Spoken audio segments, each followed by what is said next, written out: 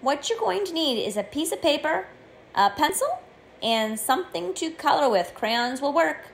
You're going to divide your paper up into 6 sections using 5 curved lines. Oh. There you go. You can see it. 1, 2, 3. Here is my 4th line and my 5th line. Go ahead and pause this video so that you can break your paper up into 6 sections using 5 lines. We'll wait right here. Next, you are going to write some words. First, you're going to write I am. A-M. I am. What do you think we're going to write next? Remember this week we were talking about our art mantra? And mantra is a fancy word for something that you say again and again. I am positive.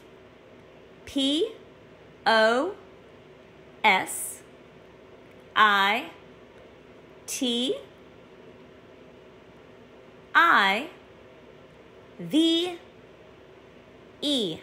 Remember, pause this video if you need me to slow down a bit. I am positive. Who knows what's next? I am C-R-E-A.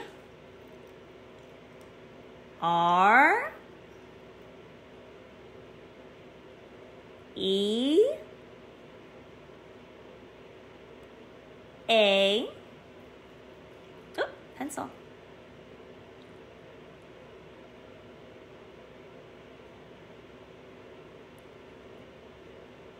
T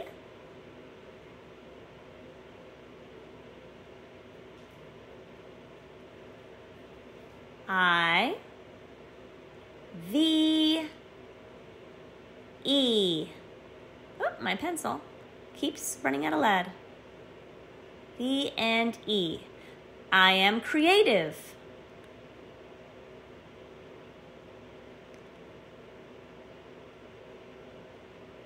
I am M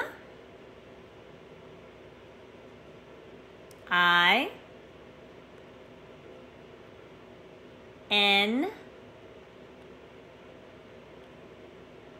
D F U L. I am mindful. Remember, pause the video if you need to catch up. Next line, you're going to write A M A Z I N G. It will be tricky to try to fit the whole word, but I know you can do it. And the last word is A R T I S T. I am positive. I am creative. I am mindful. I am amazing. I am an artist. Now it's time to add color. You can see that the lines from the letters have created different spaces. You want to color in each one of those spaces a different color. You can see I'm using crayons and I'm using a technique of first outlining the shape and then filling it in with color. I'm coloring one way, and then sometimes I'm coloring the other way just to make it nice and dark. Let's see, I did it one way and then the other way. Some of the colors are dark enough and I press really hard, but sometimes after I outline, I color one way and then the other, as you can see right there. I also have a piece of scratch paper underneath what I'm working on. This way I don't get it on my table. And first I'm outlining, then I'm coloring in one direction, and then coloring in the other direction. When you color in one direction, and then you color in the opposite direction, that is known as cross-hatching. When you do that, it makes your color a little more bolder. You could also use pressure on the crayon to make the color pop out a little bit more. When you hold the crayon lighter with the lighter pressure, it makes the color a little lighter.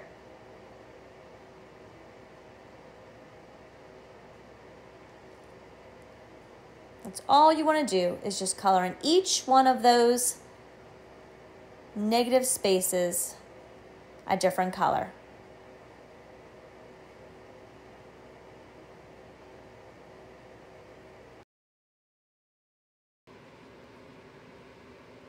Those of you who are in first grade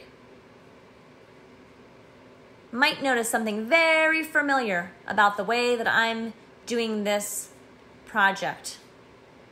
Remember, you did this with your name. The fun thing about art is once you learn a certain technique or a style to do something, you can use that knowledge to make a different piece of artwork about something totally different. Remember you had your name and the secret message? Now we're using that same idea for our art mantra.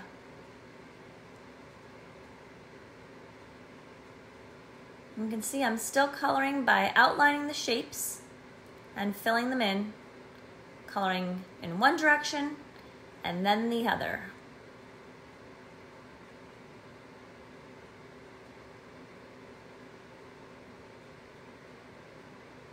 I love all the shapes that each of the lines have made.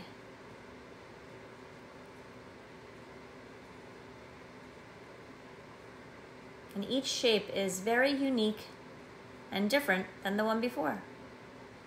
When you're picking your colors, look around and see what color you've used before and which one you can use again.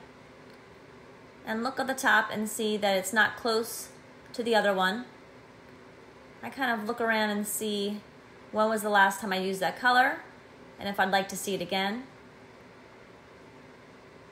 When artists make art, they try to repeat different things and different elements. And here I'm trying to repeat different colors.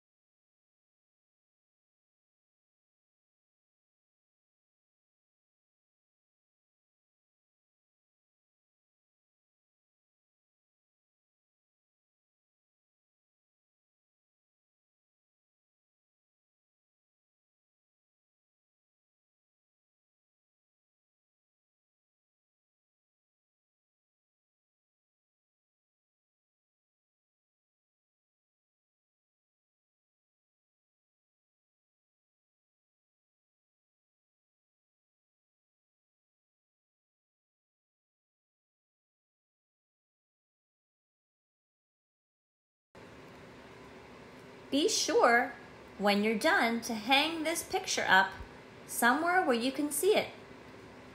It will serve as a great reminder that you are an artist.